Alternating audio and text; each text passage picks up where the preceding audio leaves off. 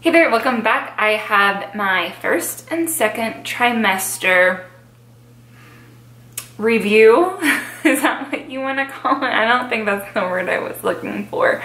But I'm gonna go over like the symptoms that I had or did not have compared to like what I was expecting. I made notes so that I would not forget. I am in third trimester now, week 34, and it's just feel like going downhill from here. I don't know. I'm still convinced first trimester was the worst. I know everyone says third trimester is the worst. And granted, I still have like a month left, but I'm still not convinced yet. So first trimester, just finding out I was pregnant, my biggest symptoms were acne was the first, where it was like, this is like beyond period acne. This is, I just turned 13 and I am going through hormonal changes and it is everywhere, all over my chest, all over my back. I think I had a picture at one time. If I still have it, I'll post it. But I think I took it off my phone because I just like, I was so sick of having this on here and looking at it, because it was just like, I mean, no one really wants to have back knee and chest knee like pimps all over their camera roll, so I'm pretty sure I took it off. But yeah, acne, what we'll say with that is that it ended up only being first trimester as an issue. Second trimester, my skin started clearing up again and I didn't have the problem. So it was like probably midway through no, it was at the beginning of second trimester. And if I say semester at some point, just know I was a high school counselor and I'm used to doing first and second semester, so I will probably get those interchanged. And then other than acne, my boobs were so sore, but I also attributed that to just like, oh, it must be worse than normal for my period. So that one wasn't like I'm pregnant. And then just being tired, like so tired. I'm a tired person, but like I was getting first trimester a decent amount of sleep, well, like at the beginning, and I was still so tired. So those are the three things that made me think like, oh, I might be pregnant. And then I just woke up one morning and I had a tightness in my belly and I couldn't explain why. I'm like, this is like weird, like something feels like there's something going on in there, and like I am pregnant. So like when I had that thought in that moment, it was like 4 a.m. in the morning, I was like, I'm just gonna take a test. So those were the big ones. My mood didn't change. I know that's something I was expecting it to change, but it didn't really change. I hadn't cried more or had like as many really like any mood swings as like what you see on TV. What I've noticed from pregnancy is that what you see on TV is just like a very exaggerated version of it. And you know what? Some of it is not exaggerated enough, and we'll get to it. Tired. Okay, so when it comes to pregnancy sickness, and this is what did not, in my case, get exaggerated as much. My tongue is tied. Pregnancy brain, that is the thing. Is that they call it morning sickness. It is not morning sickness. It is just sickness. Like mine is all day sickness, and it can happen in the morning, it can happen in the afternoon, it can happen at night, it can happen all day long. Unfortunately, most of mine was all day long up until the end of second trimester. And now it's just like maybe lunch and dinner. Dinner time is usually actually bad for me now. I don't know why, which I'll do the third trimester check in for that. But literally all day, like first and second trimester pretty much, up until like midway through second trimester, that is when like it started just being like 1 or 2 times a day I'd throw up. And then it got to the point where I was only like half the week sick and half the week I was okay. So there was like a semi-light at the end of the tunnel where it wasn't every single day. I will say from week 4, so week 4 is when I found out. From week 4 to week 6, those 2 weeks, in my mind, I thought it was gonna happen immediately. I was like, oh, you know what, I feel really good and I'm not gonna get sick. And then I realized, oh, no, actually, it usually doesn't even start until like week 6 of getting sick. So week 6 to week 10, I had a whole month of not throwing up, but just feeling like I needed to throw up. Like, you know the feeling where you are so hungry you're sick? Like, that's what it felt like, where only thing that helped me was eating. And that's why I gained 10 pounds the first month. And I was so disappointed in myself because like I researched everything and I was told first trimester you really shouldn't gain any weight. And I was like, I've already gained 10 pounds and it is only week 10. So like this is not going well because I read like you should only gain like 15 to 25 pounds in your pregnancy, which after doing more research on that, 15 to 25 pounds is for someone that's already overweight. I was not overweight. So I think up to 30 is like their healthy standard, but at the end of the day, like whatever you need, as long as it's not like an absurd amount where it's like unhealthy. I'm trying not to focus on the number. Like if I get to 35, 40, hope I don't, then it happens, you know, then I deal with it afterwards. But if like baby's healthy and I'm healthy, like that's what matters. So yeah, first till 10 weeks, I was just eating 6 to 10, eating everything, but feeling sick. And then week 10 to week, gosh, I don't know, 24, 25, it was nonstop every day. Actually, no, maybe week 20, nonstop puking, like morning, afternoon, night, puke, puke, puke. Did not gain anything during that time period. Didn't lose it though either because I did like, when you throw everything up, like, you get hungry again. It's not like your body's just like, I don't need food. No, you have like a growing fetus inside you. You still need food. So like I would replenish my body, but I definitely wasn't getting like a surplus of anything. So didn't gain anything at that point. And then as far as the nausea after week 20, so 20 to the end of second trimester, like I said, about like half the week I was like feeling sick and the other half I was feeling good. And that's when I gained another, I think 5 pounds at that point. So I was on the uppity up, as I like to call it. Let's see what else. Oh, acne stopped midway through second trimester. I don't know if I told you that, but yeah, or beginning to like midway through, that cleared up and went back to normal. I still get acne, but like I'm just someone that gets acne, but it was not like acne.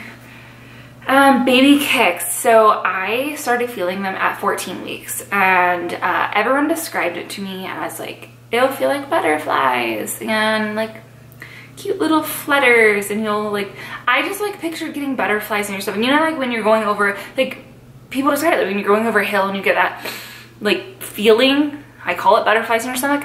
That's not what I felt. And so I would describe it when people ask me, are you feeling baby? I'm like, well, I think so. Like, this isn't normal for my body to feel these things, but it just feels like there's like a fish inside of me, just like floating around, and like really like soft, gentle like movements, like nothing hurt. And they're like, oh, that's probably just gas, you're not feeling it yet.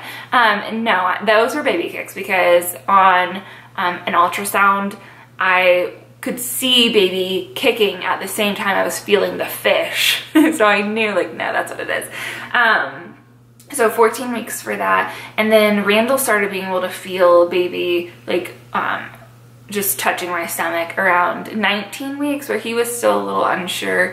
But by like 22 weeks, it was like, no, that baby kicking. And more aggressive. It gets more aggressive as it goes on. Just know that. And they'll start kicking your bladder, and you'll start oh, just wait until third trimester update.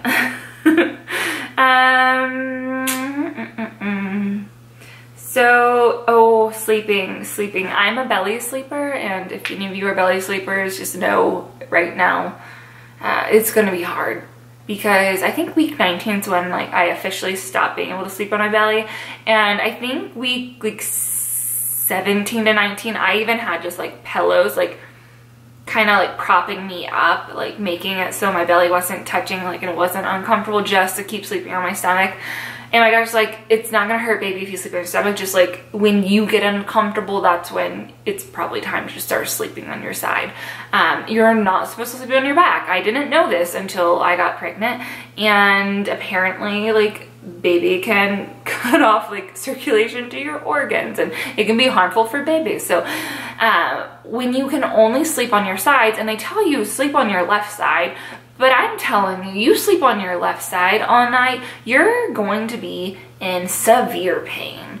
So literally, after week 19, my nights go where I am woken up from severe pain, I flip to my other side until I'm woken up from severe pain, and I flip to my other side again, who is already still in pain.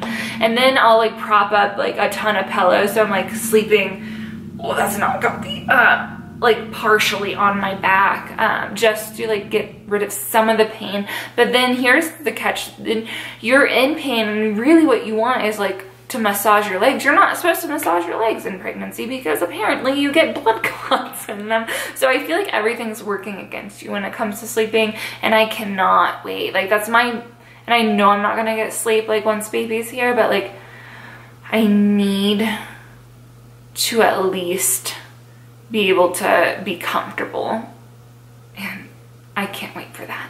I cannot wait for that. So yeah, just be prepared. Sleeping, just, I don't know when you'll ever sleep again. I haven't had baby yet to even be like, I can kind of sleep, which I know for sure in the first like month I'm not gonna be able to, because I'm gonna be waking up or breastfeeding all the time. And then it go headaches. I have had sporadic headaches throughout, not like anything crazy, but more, definitely more than normal. And you can only take like Tylenol, which isn't a big deal because I like Tylenol, but just know that Tylenol is like the safe one to take. And then heartburn at the end of second trimester, like severe heartburn. I pretty much had it throughout, but like it got bad. Like I could literally eat just like cereal, such a mild thing, and get heartburn from it. It's, I don't know, my body just, it hates me. Like, you get pregnant, it just hates you. And the only thing that's kind of like helped with that is, I think it's kind of helped, is almond milk. So I will drink a little bit of almond milk sometimes. I say sometimes because like I don't do it every night, but sometimes I do it. And I do notice I don't get it as much then, because it's almost guaranteed to happen at night especially, but like, even right now I have heartburn and I have no idea like what I ate to cause that. Also, it's like starting to storm out, so like the lighting's getting weird. Food aversion. So after week 6, I started hating a lot of foods because, I mean, when you feel sick all the time, I guess you're not just like, I want everything. At least I wasn't like that. So there was a ton of things that like I used to eat that I don't want to eat anymore. Big one, coffee.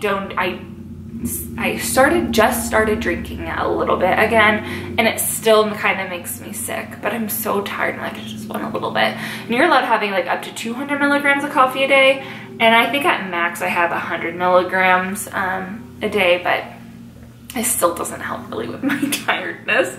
I haven't had any cravings. I think that's the weirdest thing. Like I just expected to have cravings, and I did not have any. So those are my first and second trimester updates. Let me know if you have any fun ones that you want to add. I feel like for the most part, mine have been pretty mild, minus being sick. Like the puking, like that has been the worst.